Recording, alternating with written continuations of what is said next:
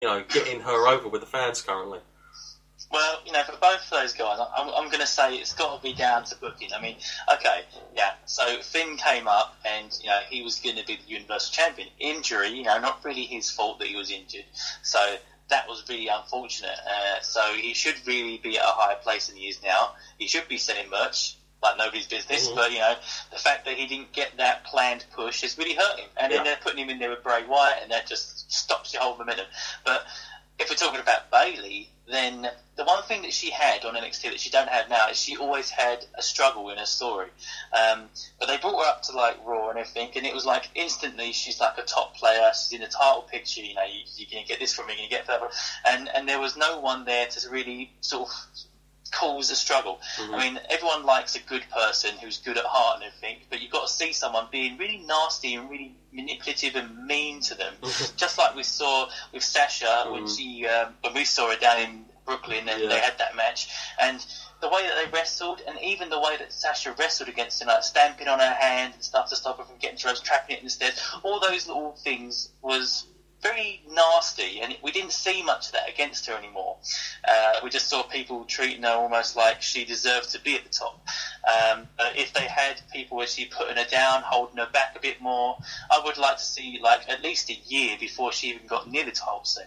Yeah, I agree, and the booking has been bad on Bayley's part. I feel like she's been beat like nobody's business here, and to be fair, it's not just her. Even Charlotte now looks somewhat average. I've got to admit, where she was at such a great place in her career. At the start of the year, I thought the women's division was excellent. I thought the Sasha Banks Charlotte rivalry, I enjoyed that from pay-per-view to pay-per-view, or the whole Charlotte thing couldn't get beat on a pay-per-view. I didn't mind that. I thought it was fine. I didn't mind the belt was going around because it was a good story. And then all of a sudden, I don't want to go over old stuff here because we've already spoke about this many times, but once it got to WrestleMania, there was nothing to be had. They'd already taken all the best bits out of it. We already saw Bayley win the belt, and we already saw Charlotte lose the pay-per-view. So what a complete waste of time. Matt, there is a bit of a rumour been going around, and of course it does mix in with our MMA kind of theme tonight, but Ronda Rousey, Matt, lots of speculation. She's been training with Brian Kendrick, and WWE and Ronda are very interested in doing business with one another. Talk about Survivor Series and then a run up to WrestleMania. What's your views on that, Matt? And along with that, Matt, will it be the big impact that it needs to be? Well, I'm all for that. I mean, that's what this show's been about crossovers and just how much hype they can generate. I mean, I know, Ronda wasn't successful, last, sort of run in the UFC, but there's no doubt she is the first woman to come out there and just prove just how dominant you can be as a female sports person in the UFC, and just what kind of progression she made forward for all women, in all sports. Mm-hmm. And even to some point, WWE have to accept that the fans have followed suit on the back of some of that as well. And the fact that she would come there from the UFC, where the buy-in is, if you want to do the legitimate way, that is where she comes from. The fact that people who are supposedly not doing it, for real, I quote marks there, that it would be a threat to them, and that would automatically generate a lot of buzz because people want to see this woman go out there and beat up these Barbie doll type people. So I mean, it'll be. You're absolutely right, but it'll be interesting to see how. And do you think it's? I know that she's trained to be a wrestler, but my thing is, Matt, I don't want Ronda to come in and just be another wrestler. I want Ronda to be like a half, kind of like Brock Lesnar is with the guys. I want her to be kind of legit. I would rather stick to what she was doing in UFC and doing the arm bars and taking people down. Now, I'm not saying you don't need to learn, wrestling. Of course you do. But I hope, in many ways, Matt, that they don't go, well, Ronda's in, but she's going to become, a full-time looking typical wrestler, and she's going to be doing the moonsaults and all this type of stuff. Because I think that would take out some of the goodness in all that, and I think less is more with the likes of Brock Lesnar and Ronda. You want that kind of. You want that sort of mystery about them. What will they do? I think less is more. I think you've got to look at the Goldberg and Lesnar type matches for that. Of course, it was a hell of a lot less was more with them two, but okay, not maybe to that extreme. But certainly, I don't want to see Ronda coming in as kind of a groomed wrestler that's just going to go out and just another female star. I mean, I know she won't be, but her style, Matt, I really do believe they need to keep it as legit as possible for it to work and get over. What's your take on that? Yeah, I mean, for me, that's the only way I can see them booking her. She has to be that kind of Brock Lesnar sort of mould. She's a legit fighter. She's scary for anyone to get in the ring with. Even a man, would be afraid to get in the ring with her. So, the thing is, they have to generate a reason for someone to fight her. So, for me, she would have to hold one of the women's titles. Sure. And the only reason that anyone would want to step in that ring is to try and take that title off of her. So, yeah, definitely book her in that strong Brock Lesnar style and make her an attraction. Don't have her at every pay-per-view. I'd be happy just to see her 4 times a year. Mm-hmm. Yeah. I think a Brock-like deal is where they've got to go with her for sure. I don't want to see her on Raw every night. That's for damn sure. Okay. Now, moving on, folks, I suppose it's worth pointing out, and should be plugging our other podcast, myself and Matt. We are busy, as we've said, although we're not doing as many wrestling podcasts. We've got into another kind of podcasting now. If you're into movies, especially old kind of 80s action kind of movies, Arnie-type films, I'm talking about the likes of your RoboCop, Running Man, Total Recall... all the crazy films, the Terminators, those type of films. We are doing a retrospective podcast as we speak, and it is titled All In. You can look us up on Spreaker, on iTunes, and you can get that. You can hit the subscribe button, and we're there. You can listen to that. We've got 2 up already, and we're going to be doing the Total Recall next. So I encourage anybody that's into films and movies, go along, check that out. I think you'll enjoy it. If you like listening to us here, it's literally that, but in films, and certainly a lot of fun doing it as well. So definitely check that one out. Matt, just before we get to the end of this, I think there's another crossover that happened. Maybe was it 2-3 weeks ago? What did you make after the John Jones coming out and saying, Brock Lesnar, I want you to, I think he said something like, see how it feels to get knocked out by a guy that weighs less than you. What did you make of all that, Matt? Because I thought Brock, after Mark Hunt, after the whole drug ban substance thing they found, I thought that's going to be it for Brock now. He's got a very nice payday, but it seems that I think that UFC almost and John Jones need Brock Lesnar here to make a bit of a super fight. Is that what you read into this, Matt? Is it more about let's just get 2 big names because we know Brock is guaranteed money. We know that the wrestling fans are going to come in on this, and of course John Jones is John Jones. No doubt he's a huge name, but that is a super fight type of attraction, isn't it? To have Brock there, and of course go up in weight to fight someone like Brock. What did you make of all that, Matt?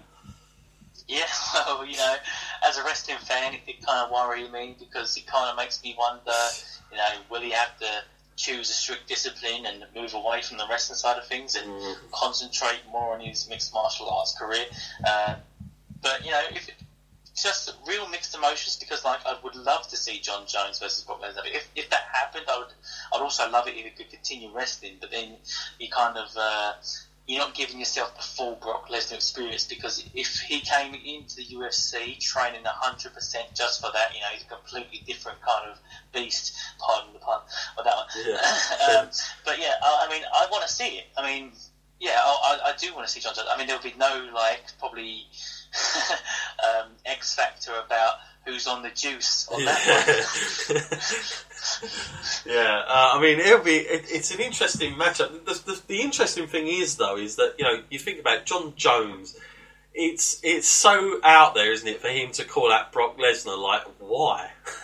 Why would he do that? But so that's what makes me think, Matt, that this can only be something for the attraction of that big guaranteed super fight by having those two names, because Brock Lesnar, he is mainstream in WWE, and he makes some good money. There's no doubt about it. But do you think Brock's obviously, he's had words on Twitter. He's kind of gone back, be careful, young man, and all the rest of it. Is this something that you feel is going to happen in terms, Matt, of will WWE again allow Brock Lesnar to do this kind of fight? And also, in timing sense, would WWE allow their champion to go over and do this and be the current champion, knowing that there's a possibility that he could get his ass handed to him, and he'd have to come back looking very, very weak, shall we say? When the way Brock is booked, is there a sort of an issue there? Because I know with Mark Hunt it was a bit of a gamble, and it paid off, obviously, but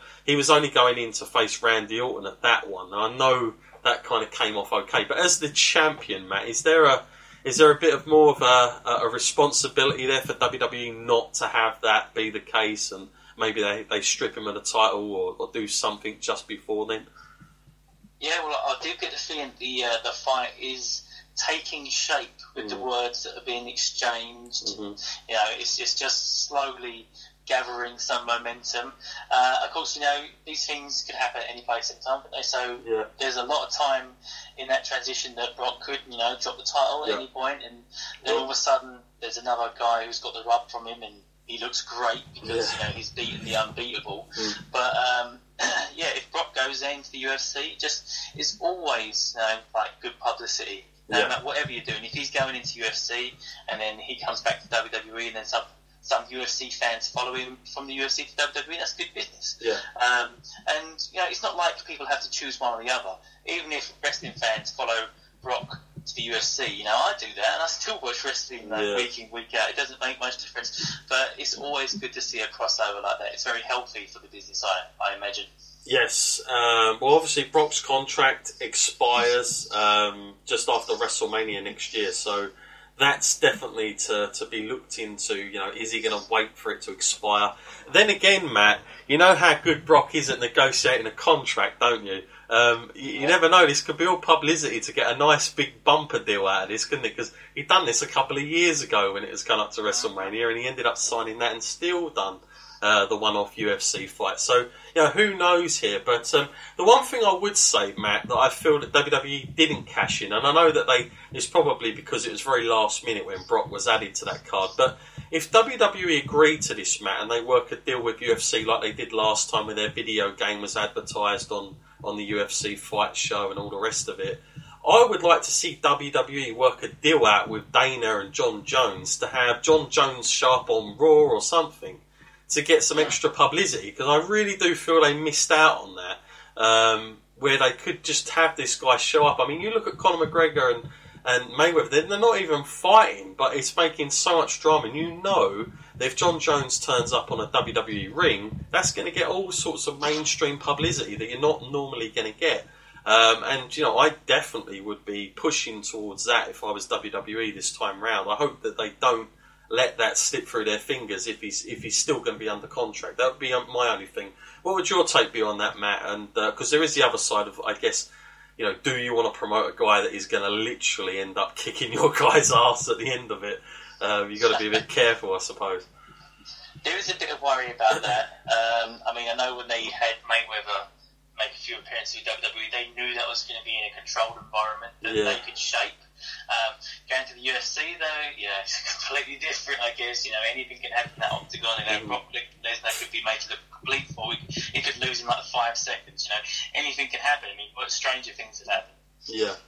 Well, that's going to sum us up for this part of the show anyway, but stay tuned because we've got more coming up after the break. But for now, it's time to say goodbye to Matt for this side of the podcast. Matt, thank you as always for coming on this. We're going to be back next week, folks. We're going to do a review of this fight, no doubt about it, because myself and Matt will be there anyway, so we're going to do a review on it. We'll probably talk a little bit more wrestling as well, so if you've got questions, just for these 2 weeks only, folks, bring it in. But I want to say while Matt's here as well, I've got a little bit of an announcement here about the podcast. because myself and Matt had a little bit of a chat about things and where it was going. Of course, we've had some great